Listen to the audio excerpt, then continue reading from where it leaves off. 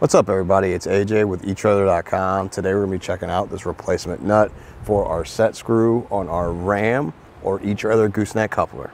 You're going to replace your existing or old one that's either worn out or came off or lost or broken. It's going to go right there on the set screw and tighten down the same way.